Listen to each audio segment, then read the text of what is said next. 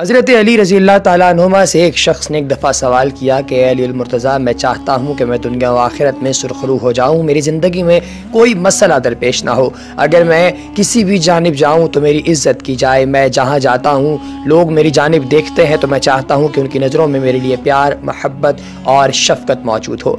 आप मुझे बताइए कि मुझे ज़िंदगी में ऐसा क्या करना चाहिए जिससे लोग मेरी इज़्ज़त करें और मेरी ज़ातियात जो है ये भी हर किस्म के हमले से महफूज रहे और मैं एक बेहतरीन ज़िंदगी गुजार सकूं। हज़रत अली रज़ी अल्लाह ताला अन्हुमा ने उस शख्स से कहा, ऐ शख्स, अगर तू ये चाहता है कि तू दुनिया और आखिरत में कामयाब हो जाए और जो कोई तेरी जानिब देखे उसे तुझसे मोहब्बत हो, वो तुझे प्यार से देखे और उसकी आंखों में तेरे लिए शफ़क़त और मोहब्बत हो, तो मैं तुझे कुछ चीज़ें बताता हूँ, ये चीज़ें तू कर। 7 ऐसे अवामिल तुझे मैं बताऊँगा जिन अवामिल को करने से इंशाअल्लाह तेरी जानिब लोग प्यार और मोहब्बत से देखेंगे और तेरे साथ रहमत और मोहब्बत का मामला करेंगे। उस शख्स ने हज़रत अली से पूछा, ए अली अल मुर्तज़ा, वो 7 चीज़ें क्या हैं? हज़रत अली अल मुर्तज़ा रज़ी अल्लाह ताला अन्हुमा ने वो चीज़ें उस शख्स को बताईं।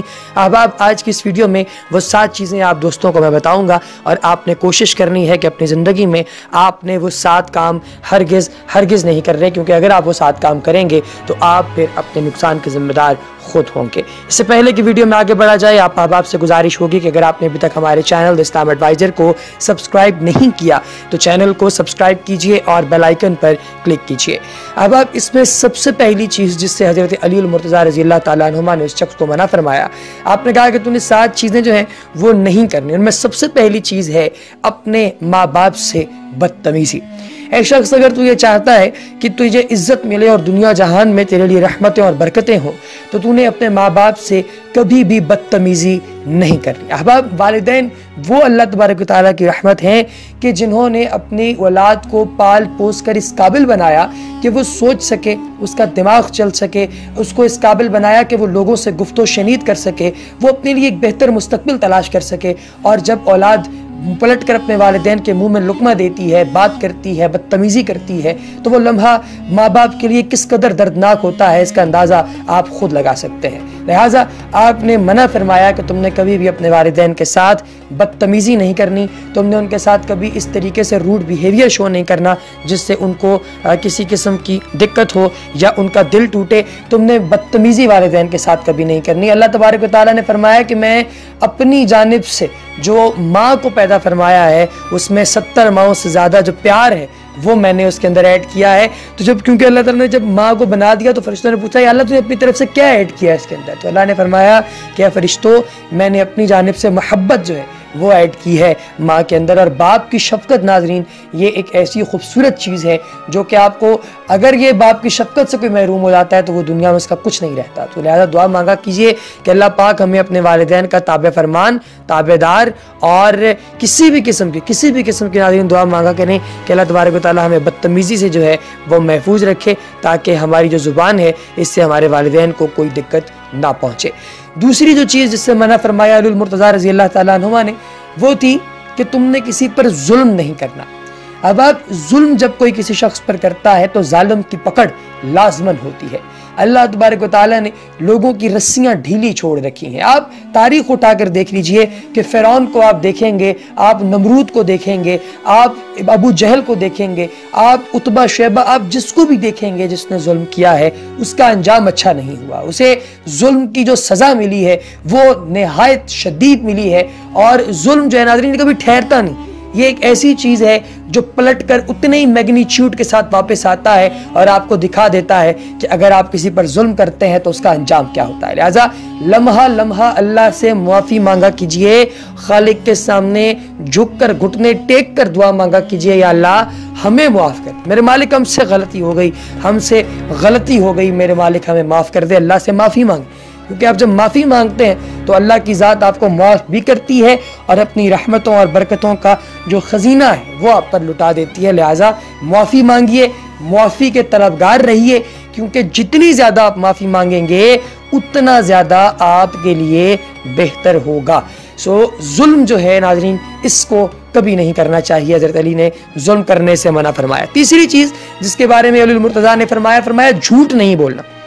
फरमान आली शान है कि झूठ तमाम बीमारियों की माज़रत के साथ तमाम जो गुनाह है उनकी ये वालिदा है। झूठ जो है वो गुनाहों की माँ है, ठीक है जी। ये बीमारी भी तो देखें ना नाज़रीन, यही चीज़ है। तो बीमारी हो, कोई जो है वो गुनाह हो, उसकी जड़ पे अगर आप जाएं तो वहाँ पे आपको झूठ मिलता है। फरमान आलीशान है कि झूठे पर खुदा की लानत है। झूठ ना बोलिए। आज से आप भी तहिया कीजिए, मैं भी करता हूँ कि हम झूठ नहीं बोलेंगे। इंशाअल्लाह अल्लाह हमें मुआफ़ करे और हमें इस्तकामत अता करे ताकि हम मुस्तकबिल में झूठ ना बोलें। फिर फरमाया कि नशा नहीं करना।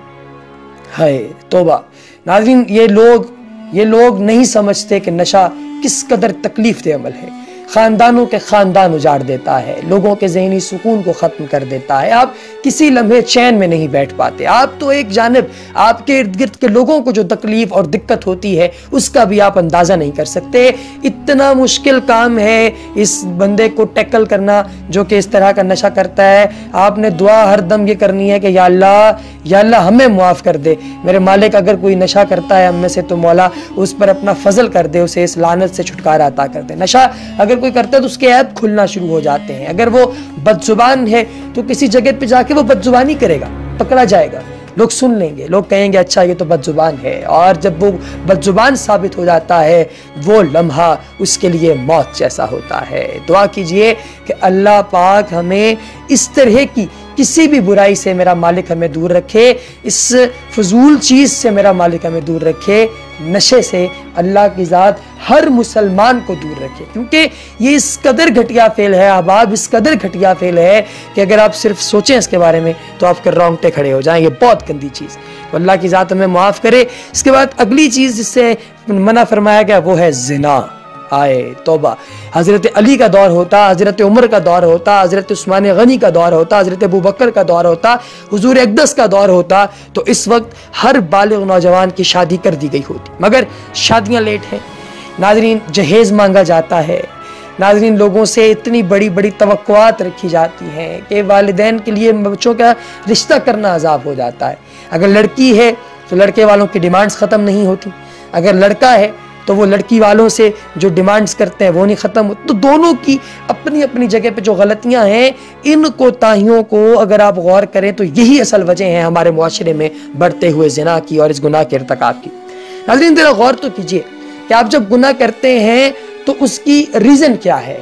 ये इंसान की कुदरती नीड है, आपको रिक्वायर्ड है, आपको ज़रूरत है इस अमर की। जब आप ऐसा करते हैं तो फिर क्या होता है, से अल्टीमेटली आपको ज़िना पर मजबूर होना पड़ता है। और ये आपके रिज़्क़ का, मैं आपको बता रहा हूँ, आपके रिज़्क़ का ये इतना बड़ा दुश्मन है ज़िना कि आपके रिज़्क़ में से इतनी बरकत उठ जाती है, बेबरकती इतनी आ जाती है कि आप सुबह से लेकर शाम तक काम करते रहें, आप ज़हनी तौर पे इतने मफलूज हो जाएंगे, आप इतनी टेंशन्स में गिर जाएंगे, आप चैन से खाना नहीं खा सकते। इतना मसला नाज़रीन ये सारा के सारा ज़िना की वजह से है। हज़रत अली ने मना फरमाया कि तुमने ज़िना नहीं करना, फरमाया तकब्बुर नहीं करना।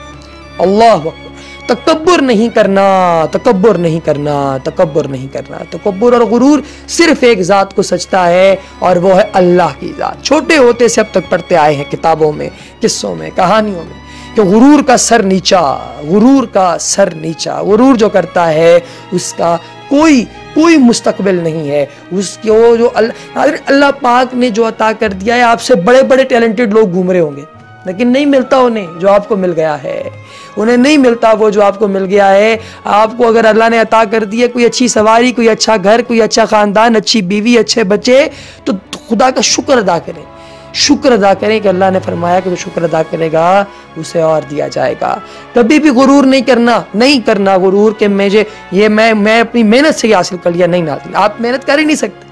आपके पास इतनी इंसान की औकात ही नहीं है, इंसान इस काबिल ही नहीं है कि वो अपनी मेहनत से कुछ हासिल कर ले। ऐसा तो मुमकिन ही नहीं है कि आप अपनी मेहनत से कुछ हासिल करें। तो तकब्बुर नहीं करना। फिर जिस आखिरी चीज़ से मना फरमाया हज़रत अली मुर्तज़ा ने फरमाया कि हराम नहीं खाना। सातवीं चीज़ हराम नहीं खाना। अल्लाह अकबर, हराम खाते हैं फिर दुआएं मांगते हैं, दुआएं कबूल नहीं होती, फिर सर को पीटते हैं, हराम खाते हैं, औलाद नाफरमान होती है, ख़ानदान में इज्जत नहीं होती, लोग चेहरा देखना पसंद नहीं करते, तो क्या फ़ायदा। दौलत की हवस इंसान ख़त्म हो जाता है, हवस ख़त्म नहीं होती। इस हवस से बचिए अहबाब। अल्लाह से दुआ कीजिए कि या अल्लाह ये 7 अवामिल जिनका हज़रत अली ने जिक्र फरमाया था, मेरे मौला हमें इनसे मुआफ़ कर दे, माफ़ी के तलबगार हैं। या अल्लाह हमें माफ़ कर।